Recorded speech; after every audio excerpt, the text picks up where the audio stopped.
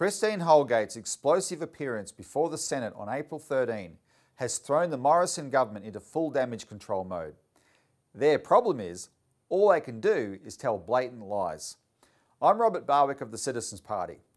Let's listen to the obvious lies they've told, and we'll reveal what the truth of the matter is. The first is the use of the term taxpayers' money. We hear over and over that Christine Holgate did not make appropriate use of taxpayers' money. Ms. Holgate has been criticised for what she said in Senate estimates last October. I have not used taxpayers' money. We are a commercial organisation. Australia Post is... Morrison sent Liberal Senator David Van into the hearing on 13 April to try to make an issue about it. Do you still hold that view that you did not take taxpayer money, that Australia Post is a commercial organisation? So what's the real story? Let's take a look at the official Communications Department website that governs Australia Post. Australia Post is required by law to operate commercially and does not receive funding from the government. This is what Christine Holgate was referring to. She merely restated official policy. Next, listen to Communications Minister Paul Fletcher in an interview with Sky News. But like any employee, Christine Holgate deserved due process. Was there due process? She says there was no letter given to her, that there was no proper, if you like, resignation protocol undertaken by Australia Post. Not to my knowledge, no. But the point I'd make is what is very clear here is Ms. Holgate has resigned, and she issued a public statement saying that she'd resigned. So it really is, there's no factual question that Ms. Holgate has resigned. First, Paul Fletcher admits that there was no proper resignation. Then, in effect, he says it doesn't matter because it is a fact that she resigned. If it's a fact, Mr. Fletcher, show us the resignation letter signed by Christine Holgate and Australia Post, as is required by her contract. Here's more spin from Paul Fletcher. Let's be clear on the facts here. A Labor senator asked a series of questions in Senate estimates about whether Ms. Holgate had, as Chief Executive, authorised the provision of $20,000 worth of Cartier watches as gifts to 4 executives. This is a perfect example of how to lie by telling a half-truth. These are not the facts. They are only details devoid of context that are designed to mislead the audience into embracing the false narrative of Paul Fletcher and Scott Morrison. Why does he leave out the fact that the watches were awards for the most brilliant deal in Australia Post history? A deal that brought in $220 million over a 5-year period and restored profitability to the licensed post offices who had been going broke under the previous CEO. All this time later, Paul Fletcher still can't bring himself to acknowledge this. Why can't he be clear on this fact as well? The watches worth $20,000 were given as a reward for a $220 million deal. And we're supposed to believe Scott Morrison thinks this is disgraceful? Remember the passion and fire with which Scott Morrison denounced Christine Holgate? I was appalled. It's disgraceful. The Chief Executive should stand aside immediately. So appalled and shocked was I by that behaviour. She's been instructed to stand aside, and if she doesn't wish to do that, Mr. Speaker, she can go. For giving her top executives an award that is 0.01% of the amount they brought in for the company, the Prime Minister fiercely denounced the most effective CEO Australia Post has ever had. In fact, it is Scott Morrison's behaviour which is disgraceful and appalling. Next up on the litany of lies, here's Paul Fletcher again.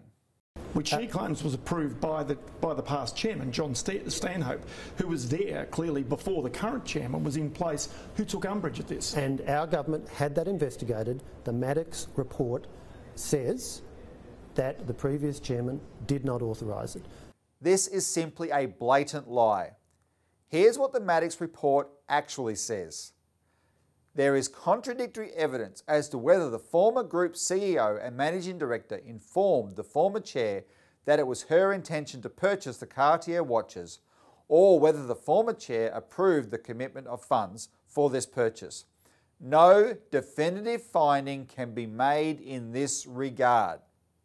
Paul Fletcher is caught in a blatant falsehood. He claims the report says the former chairman did not approve of the watches. The report says no definitive finding can be made. But it gets worse. Take a look at this note of congratulations signed by the chair of Australia Post at the time, John Stanhope. This note was on a card that accompanied the watch. So let's see.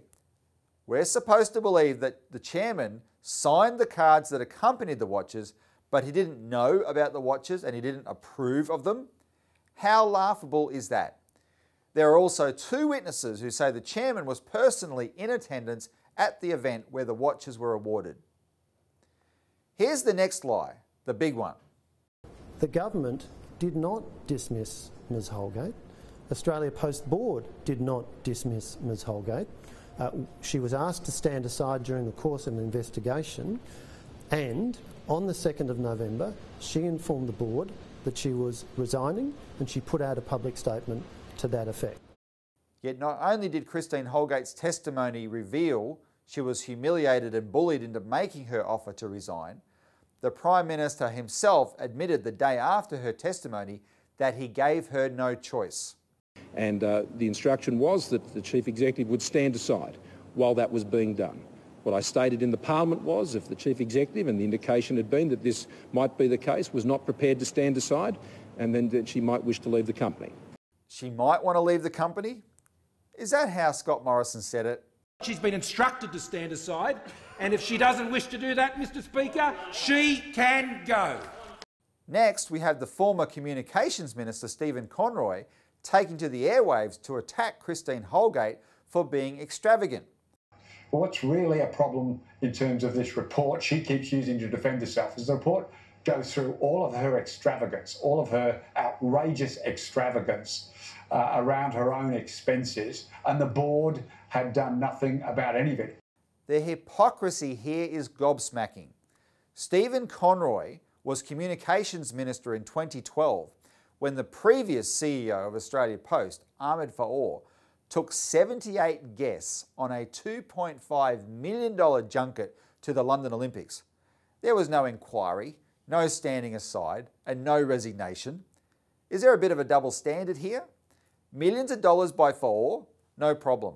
$20,000 by Christine Holgate? Extravagant. Off with her head.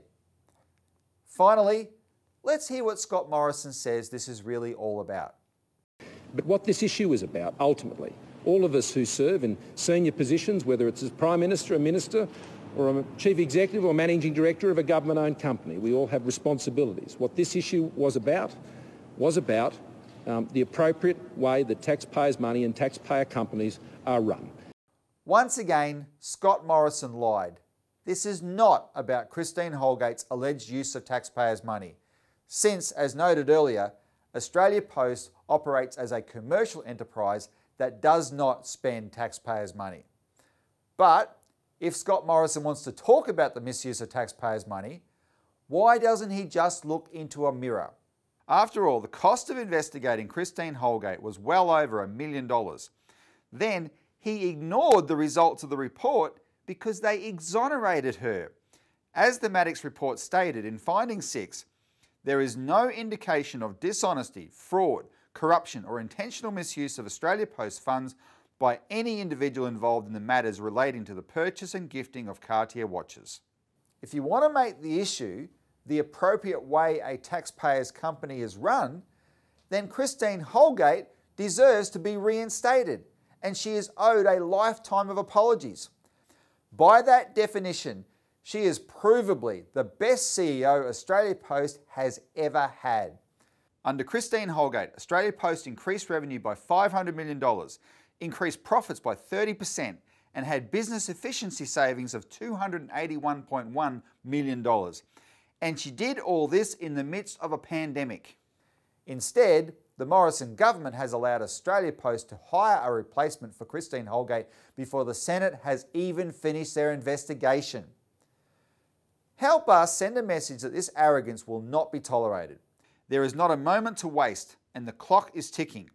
Please sign our petition on change.org to reinstate Christine Holgate. You can use the link shown on the screen.